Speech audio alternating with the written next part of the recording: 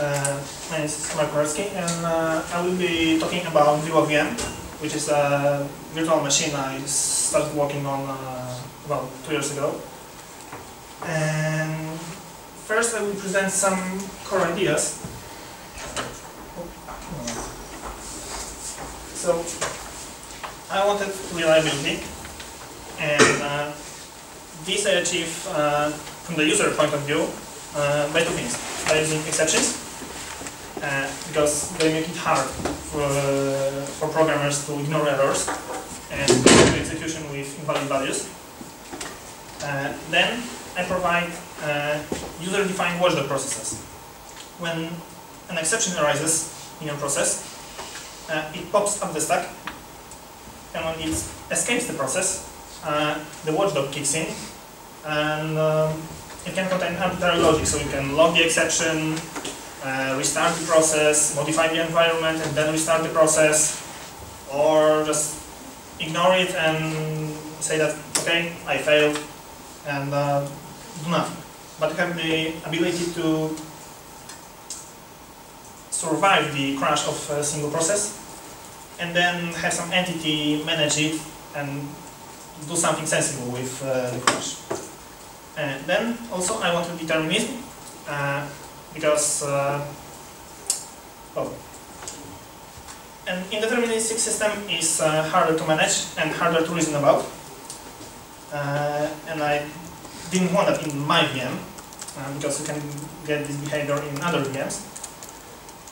This I achieved by making ownership of values in the user programs clear and explicit. I don't use the reference model. So, for example, like in JVM, everything you have is a reference. Everything in Vua is a value.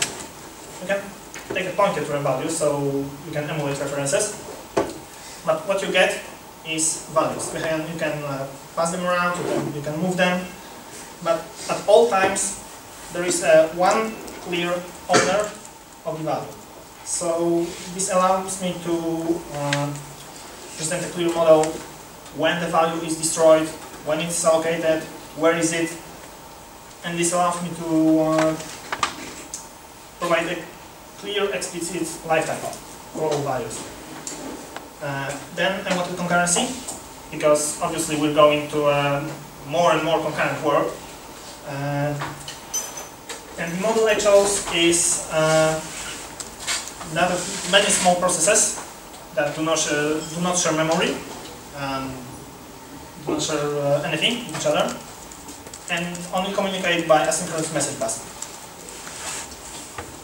Then, core ideas on the VM side. I wanted isolation, because if my subsystems in the VM were interconnected, I would have to implement locking, I would have to implement synchronization, and that would harm performance.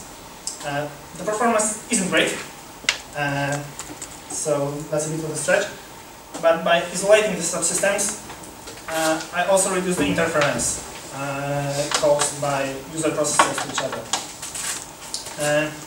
Then I wanted environment parallelism, because programming parallel systems is hard. Concurrency is relatively easier, so I moved the parallelism to the environment.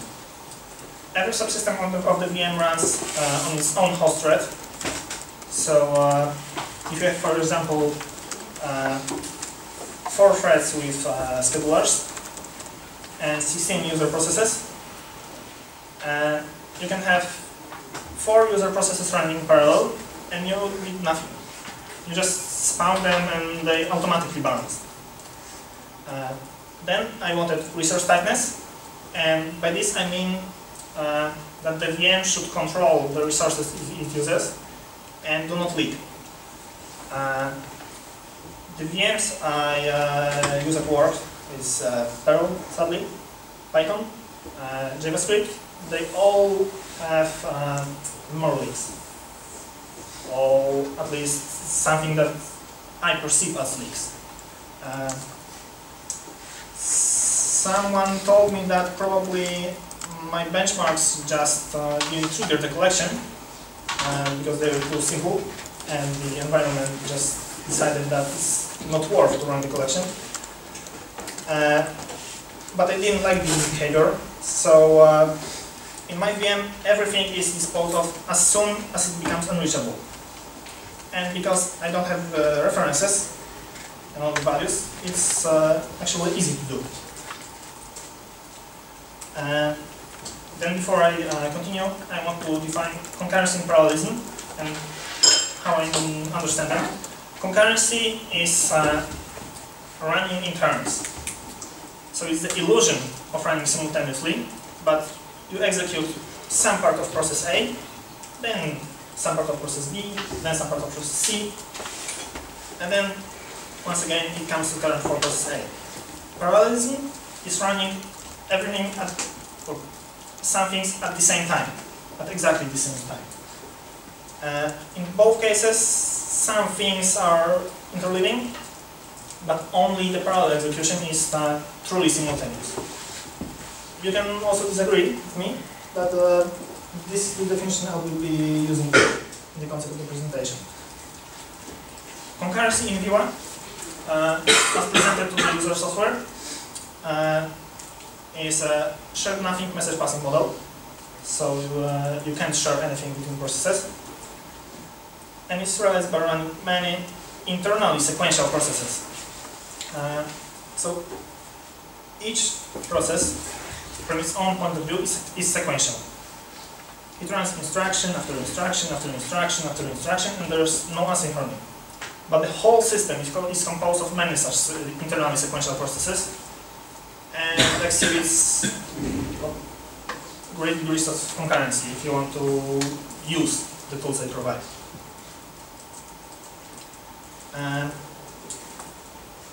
Then, how is the VM architecture? I have three main subsystems. A kernel, which is the point of synchronization, because there are some things that must be synchronized between all these subsystems. Then there is a virtual process scheduler, which is a subsystem that runs the virtual processes, the processes that I composed of bytecode for the VM. And then foreign function interface scheduler, which I use to offload the code that I can schedule in the VM. Like, for example, functions written in C, C++, all the languages that I can't do. And all of them are isolated, so the more cores the more cores you throw at the machine, the more parallelism it should exploit. And the number of the subsystems, the virtual schedulers and the foreign function schedulers are configurable at startup. So you can measure which schedulers are more useful for your particular application and configure this to suit your needs. This schematics for communication inside the VM. The colored lines are foreign function calls, and the dotted lines are message passing. Foreign function call works like this. There is a process that wants to call a foreign function, so it just calls a function. It doesn't have to know that the function is unschedulable by the VM. So it requests a call to the virtual process scheduler, and then the virtual process scheduler knows that the function cannot be scheduled by it. So it requests a foreign call and posts the request to the kernel. Then, when a foreign function interface scheduler becomes available, it fetches the request from the kernel. This is all synchronized, so there are logs. And when it's done processing, it posts the response directly to the process, and the process continues running. With message passing, say the middle process requests a message to be passed to another process, so it posts the request, send a message to somebody. The message is passed to the virtual process scheduler, then it's passed to the kernel when it is put in the mailbox, and then when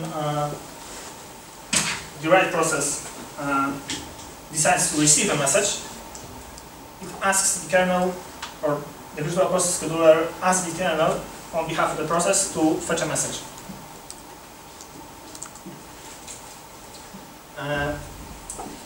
All these things that are happening between processes and between schedulers are synchronized and are routed to the kernel. There are some actions that have to be synchronized. For example, spawning processes, because I have to allocate process ID, I have to allocate mailbox, I have to write to the mailbox, I have to, for example, balance load between the processes, between the schedulers. So there are operations that operate on the global state of the virtual machine, but I try to reduce them.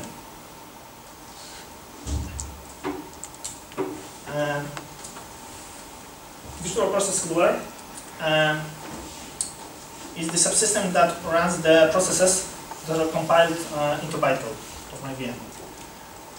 Processes are preemptively scheduled to avoid the possibility of a root process consuming all the CPU time. And the algorithm for scheduling is pretty simple.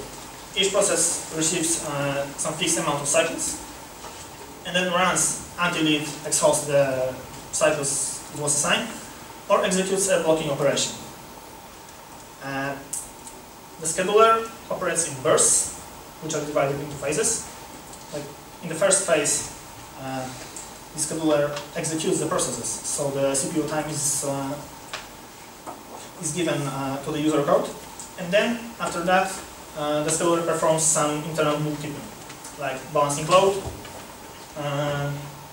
which involves detecting if it's overloaded, and if it is posting processes to the kernel queue to be fetched by other schedulers. The load balancing is also pretty naive, because every scheduler tries to manage an equal number of processes. So it's nothing fancy, but it works pretty well.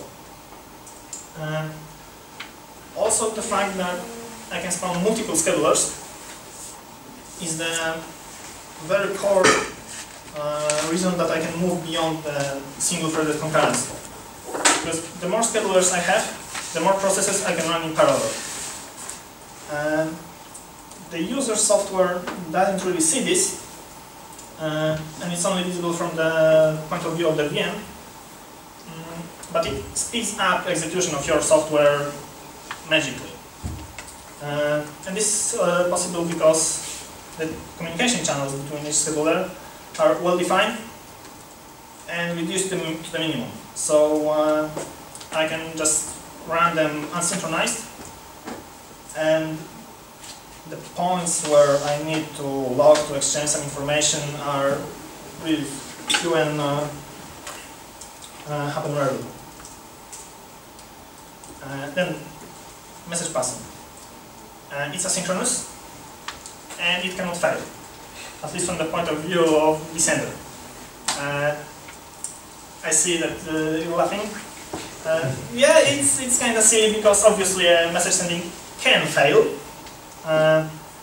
but sometimes I may be unable to detect it. Because, for example, when a message arrived on the remote node, and the network failed because I received the confirmation. So what do I do? So I decided that it's not the responsibility of the VM to ensure that the message arrived, and just push the responsibility to the user code.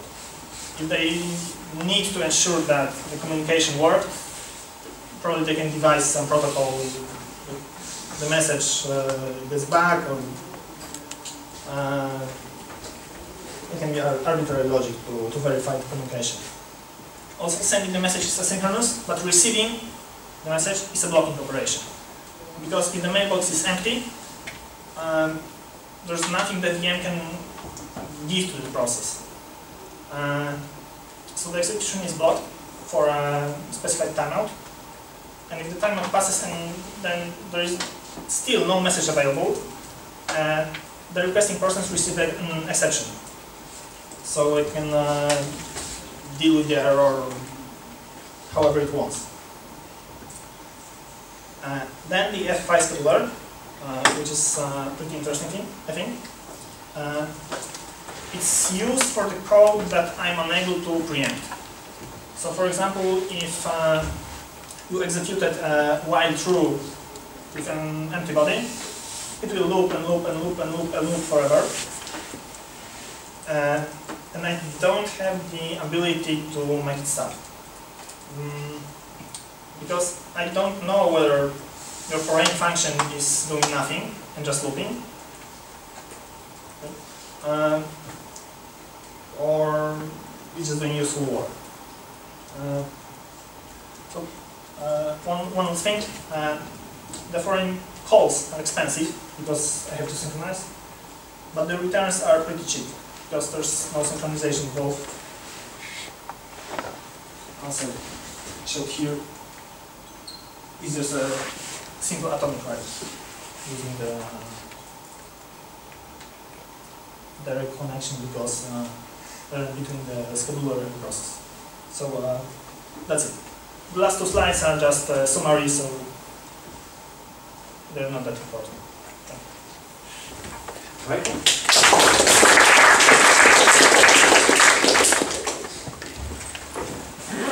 Questions? So can you, did you look at Erlang? Yeah. So Yeah. can you Erlang is the main inspiration for the okay, can you a little bit characterize where the differences are, just for me to get my mental model? Vua is newer and less featureful. So then, basically, the ideas are all the same. Message passing, actor model, reliability, processor starting. The main difference, I think, is that I designed Vua from the start to be parallel. Erlang got its simultaneous multiprocessing capabilities after, I think, 10 years about after the inception. So I think this is the one thing that differentiates in Erlang. Apart from that, it's pretty comparable. Any more questions?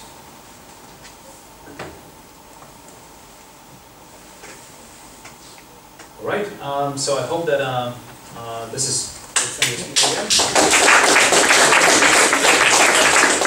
that you